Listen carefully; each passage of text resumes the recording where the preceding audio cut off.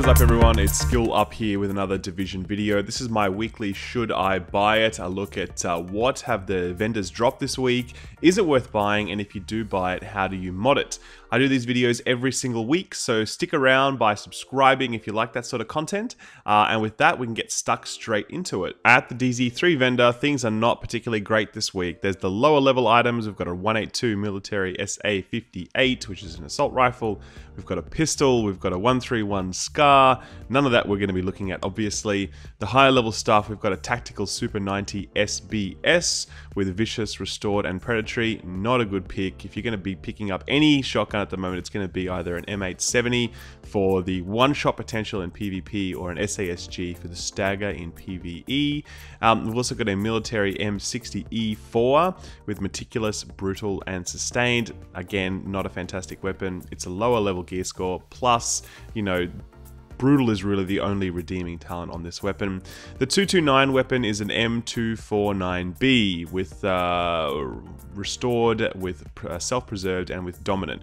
None of these talents are particularly good for an LMG. The slow rate of fire, the low rate of crits, dominant just not being strong, restored being one of the worst talents in the game, it is not a great pick. So definitely nothing worth picking up here this week at the DZ3 vendor. If you're interested in blueprints, there's a custom M44 blueprint, but again, you know, and also a tactical AUG. These are two blueprints that we would have been really excited about had they been 229, but sadly they are only 204. So unless you are doing some sort of funky alpha bridge build and you want to be able to craft 204 stuff, then steer clear of this because it's not worth it. At the DZ4 vendor, we see this week they actually have the performance gear mod, which of course nobody wants, but they do have the firearms gear mod blueprint. It's level 32, it's 236,000 Darkzone funds at rank 50, so pick that one up if you haven't got that already. At the DZ5 vendor today, we've got a few options. We've got a vertical grip wolf grey, which is initial bullet stability.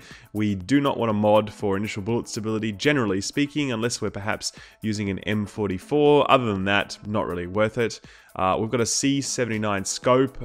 It's only an item level 30, however it is accuracy and critical hit chance, which are two great stats to have on your optical slot, so do pick that one up if you haven't got one or if you need one or whatever. On the blueprint side, we've got a vertical grip wolf grey blueprint, which is initial bullet stability random bonus. It's the same as above here, but you get to craft it yourself. Still not worth it.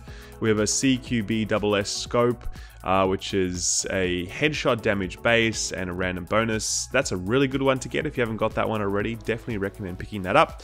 And as always, we have the PQ15 and the rugged mini reflex sights, which are hip fire accuracy and accuracy as their base. Upstairs at the old sort of special equipment vendor, the one we always used to go to, he's selling the Historian, which he sells every week. I've got my review of that in the description below. Not worth purchasing, so skip that one. We've got a Super 90 with sustained, predatory and dominant. Nothing worth looking at there. We've got a custom 44 with cool-headed, sustained and swift. Now obviously this is only a 204 weapon, but if you're looking at running an alpha bridge build, propping up say an M1A, then I recommend this one, to be honest with you. Cool head is really nice if you're going to be running capable on your other weapon. Sustained isn't particularly good. It only increases your health when you kill something. It doesn't actually heal you at the time. And then there's Swift. Swift is awful, really, and I would really recommend rolling that away, but it is on the third slot, which means that whatever replaces it will be free and you could roll something good. So do think about this one. It's not a bad option. And finally, we've got a black market RPK 74E, which is an LMG, which is excellent. It's got brutal, it's got sustained, and it's got ferocious. Again, only for an alpha bridge build, but if you are running, say, an L86 in your main slot, and this is your secondary, you're going to get some really nice talents from this one.